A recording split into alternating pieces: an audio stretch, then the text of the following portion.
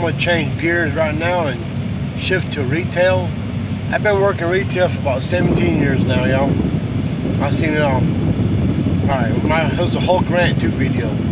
Now, if your youngin' comes in the store wanting everything, wanting candy, wanting Skittles, wants to go to the toy aisle, wants cereal on the cereal aisle, don't get pissed off.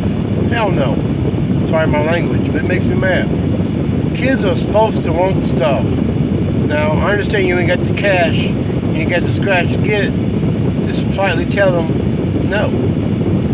You know, don't make a big thing about it. You know, don't pop them on the hind end and cuss them out in public. Just say no. We'll get it next time. And the people standing around you will understand that, right? You ain't made of money. I'm a dad. I ain't made of money. Just don't get pissed off at the youngin' for that. You know, be mad, all blow up on your youngin', your kid, your blood. Blow up on your blood over that. You need to check yourself. Because I've seen it all in retail. But don't get mad, man. It makes me more than anything else get me mad. I don't like being mad.